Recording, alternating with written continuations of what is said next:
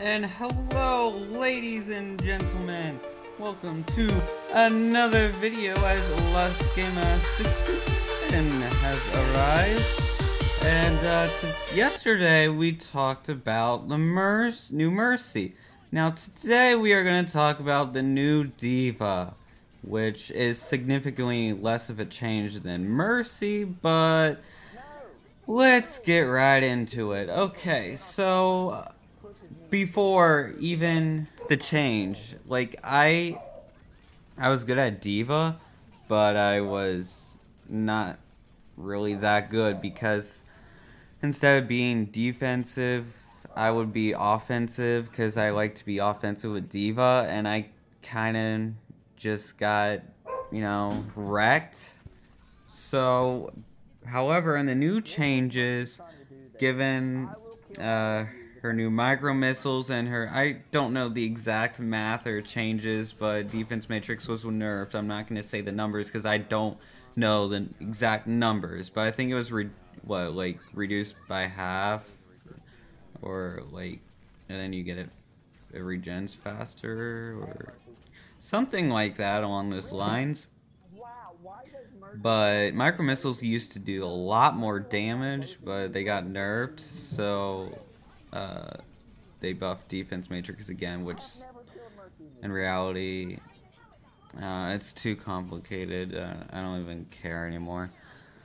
Who cares about the statistics? So basically I wanted to be more offensive with Diva, so with the new changes in her micro missiles, that allows me to be more offensive, and I'm actually better at Diva now. I still can't like sometimes when I keep forgetting I can fly up and shoot while I'm using her jetpack, and then there's times where I forget I can use defense matrix while using micro missiles, which you can also use while flying. So there's a lot of different combinations you can do. I shouldn't have just ran in there, but I was being fucking retarded and stupid. But with the micro missiles, Diva's ultimate actually charges a lot faster since you're doing a lot more damage. Like, you see that ult charge right there? Like, oh my fucking god. Like, it's like you're not doing that much damage when you're close up without the micro missiles. I would get Diva Bomb like, what, twice in a game? Or twice in a round? And with the new micro missiles, I can actually get it like 5 times in a fucking game. It's ridiculous. Even though I managed to get like 0 kills with her fucking ult, because I can never get any kills with her fucking ult. I mean, I got a quintuple with her ult before they nerfed her ultimate. And now I don't understand, because I can't get kills with Diva's ultimate, but other Divas can. When I'm like behind a wall, they still get kills, and I just can't manage to do that. I don't know why, but I'm gonna figure it out soon so I can get more kills with Diva's ult.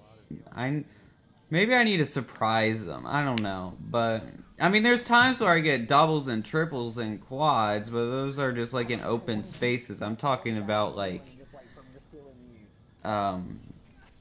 close spaces. But anyways, these micro missiles are fucking OP. It makes, just like I said to Mercy, it makes Diva a lot more fun to play. Like, I suggest, if you didn't play Diva before, you play Diva now, because she's actually really good now. However, the question still arises. Is Diva a tank, offense, or, I don't know, a flanker? Well, Diva has been a flanker before, and I mean, obviously she's a tank, but she seems more squishy without her defense matrix, if you know what I mean.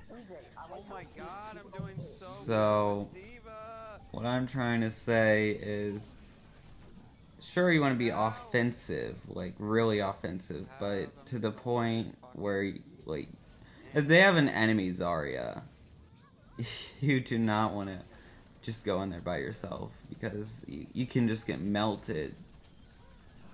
I fucking hate Zarya's when I play D.Va. But anyways, I hope you guys enjoyed this video. I